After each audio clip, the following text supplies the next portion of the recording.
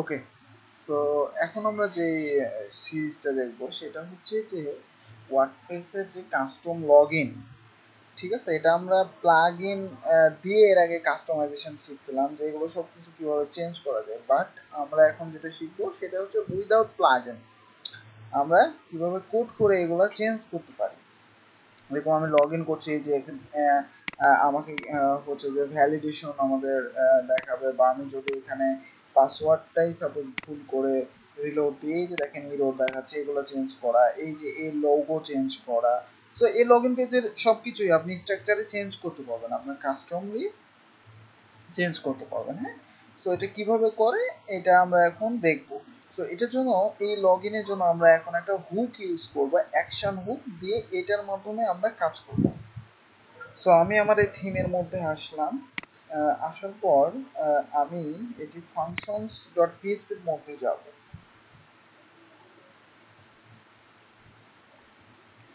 যার পর সাপোজ সবার শেষে সব শেষে আমি এখানে একটা হুক ইউজ করব, অ্যাড অ্যাকশন। এখানে লিখবেন লগ ইন হেড।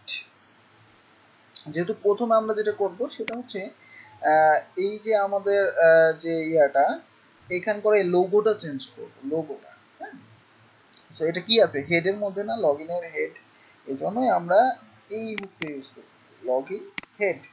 সো এখানে মনে করেন আমি দিলাম কাস্টম থিম লোগো। সো আমাদের একটা কলব্যাক ফাংশনের নাম দিলাম। এবার আমরা যেটা করব এই ফাংশনটাকে বানাবো।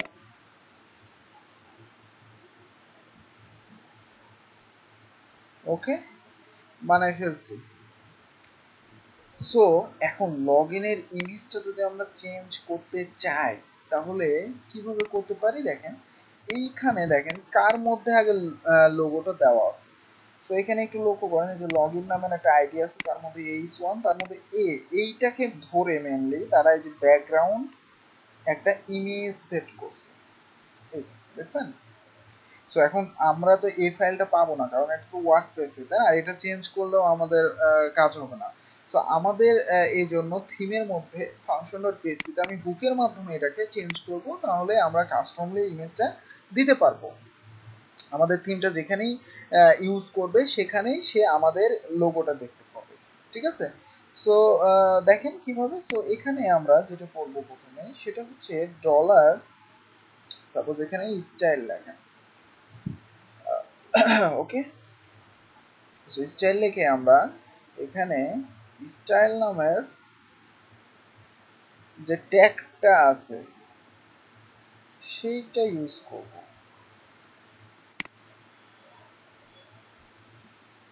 এখানে দিতে পারেন type equal to text.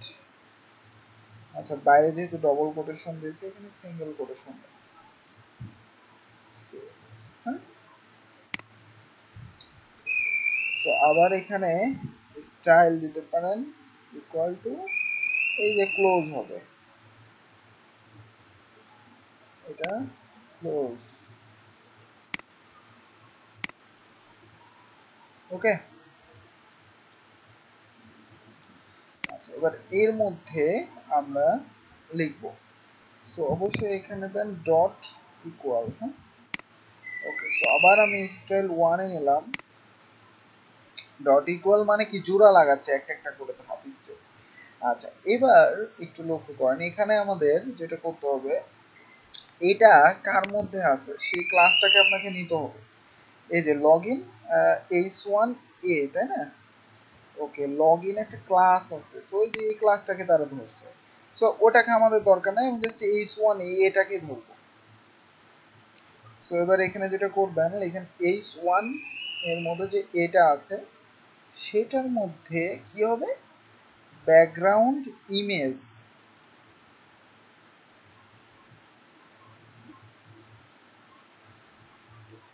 Background image URL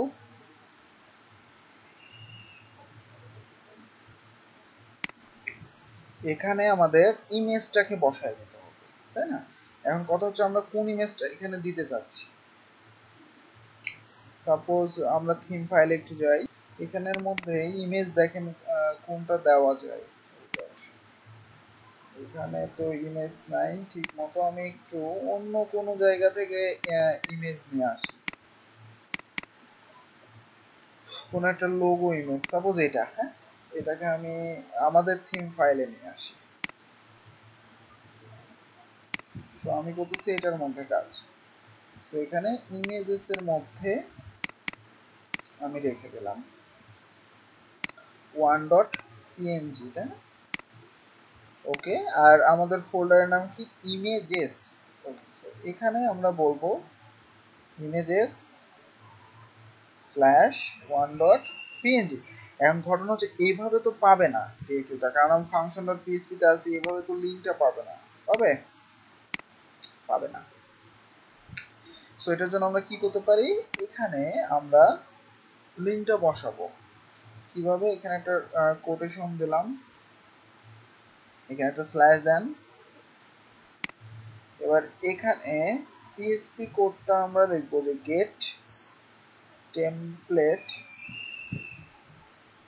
directory URI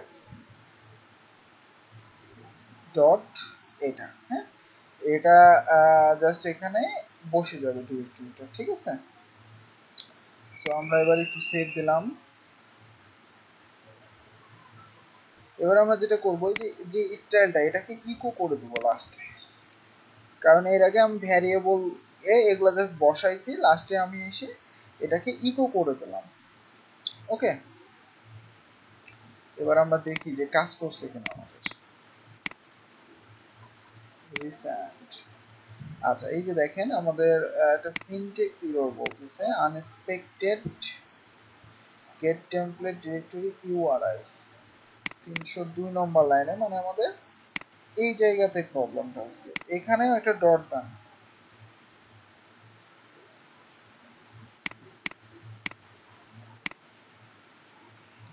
ঠিক আছে, কাজ করছে এবার, কিন্তু আমাদের এখানে লোগো চেঞ্জ হয় নাই, হয়েছে?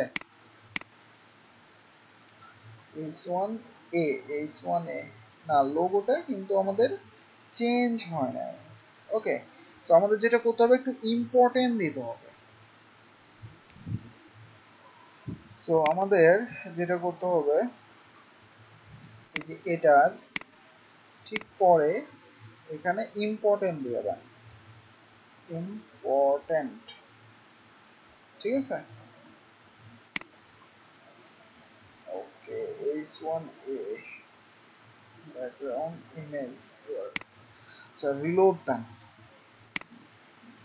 এই যে আমাদের চেঞ্জ, দেখছি? সো আমাদের লোগো কিন্তু চেঞ্জ করে দিয়েছি আমরা, দেখেন লোগো আমাদের চেঞ্জ।